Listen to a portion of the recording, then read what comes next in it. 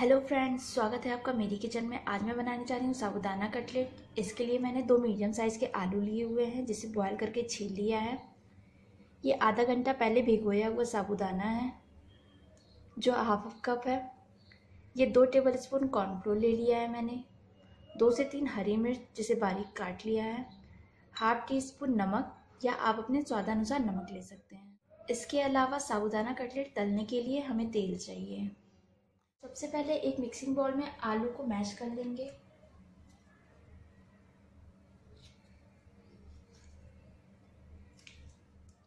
आलू मैश कर लिया है। अब इसमें थोड़ा थोड़ा करके साबूदाना डालेंगे और मिक्स करेंगे।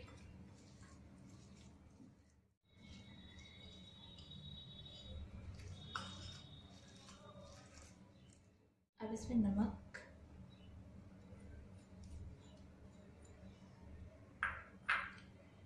और ये हरी मिर्च भी डाल देंगे।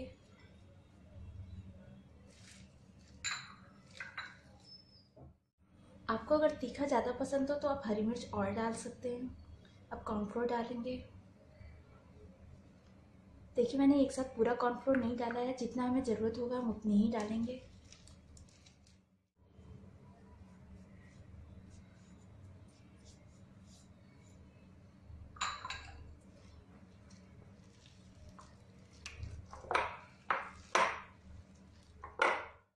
अब मैं इसके छोटे छोटे बॉल्स बना लूँगी।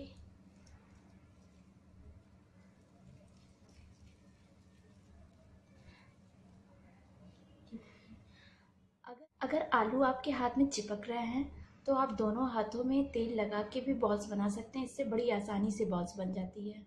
ये देखिए, बॉल्स बन के तैयार है। अब मैं तेल रख दूँगी गर्म होने के लिए। इसके बाद हम लोग इसे डीप फ्राई करेंगे। ये देखिए, कढ़ाई में तेल गर्म हो गया है। तेल हमें थोड़ा ज़्यादा गर्म चाहिए, वरना ये आलू नीचे चिपक सकते हैं।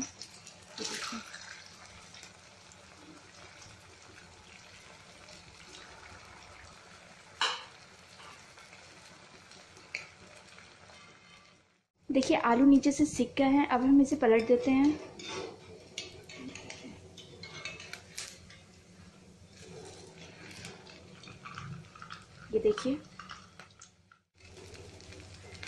ये देखिए आलू दूसरी साइड से भी सिक गए हैं।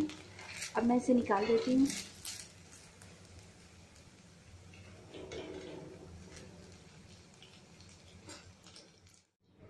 साबूदाना कटलेट बनकर तैयार है।